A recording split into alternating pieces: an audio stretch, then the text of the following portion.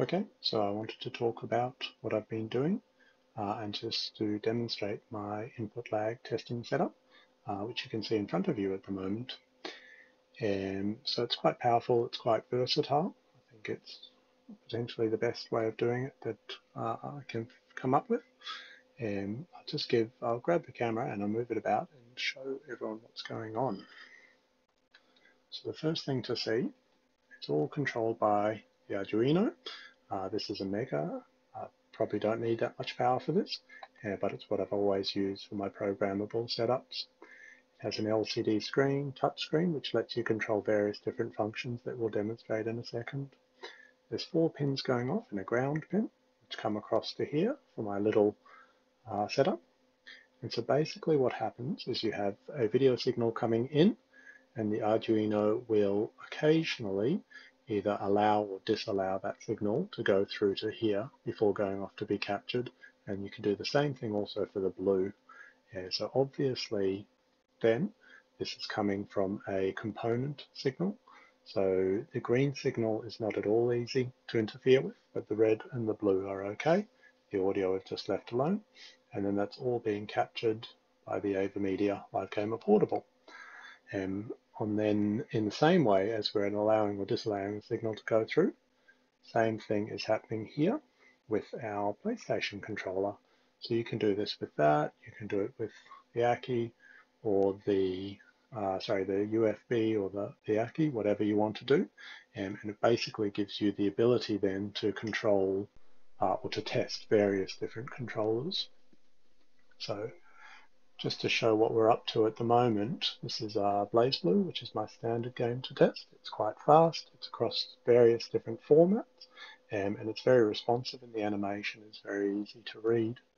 And so I thought what we would do, just first, you can see that there's a green flashing line coming down the screen.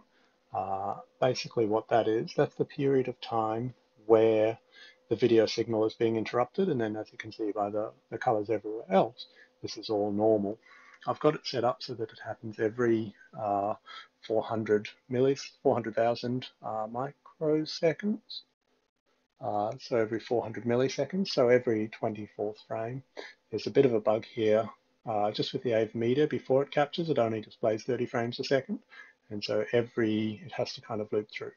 So what's happening is as the green bar goes down the screen, that's where the button's being pressed. Kind of you get a watermark to demonstrate how far along in the frame with this whole thing, plus a bit actually, is, that representing this is the beginning of the frame and this is the end of the frame. And so how far the green bar has traveled displays at what point within any given frame it's been pressed. So we can come back to that later on just to demonstrate some things quickly in terms of what we can do.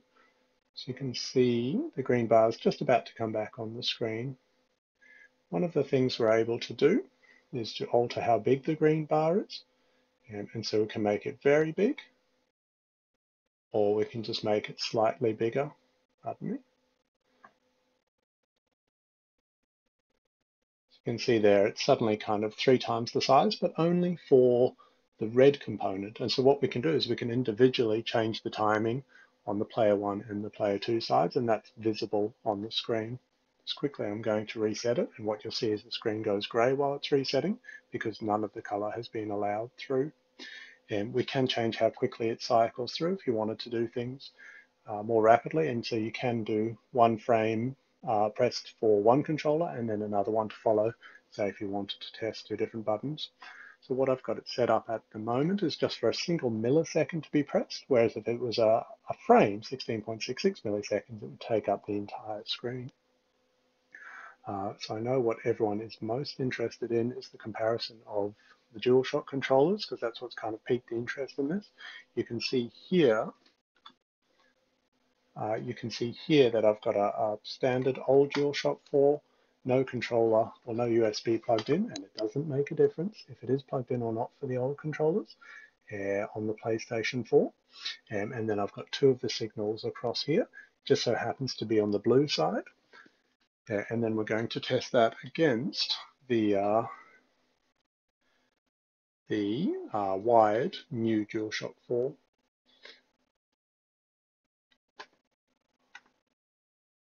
Now, unfortunately, we have no power. So I'm just going to stop quickly and we'll come back and carry on with the demonstration.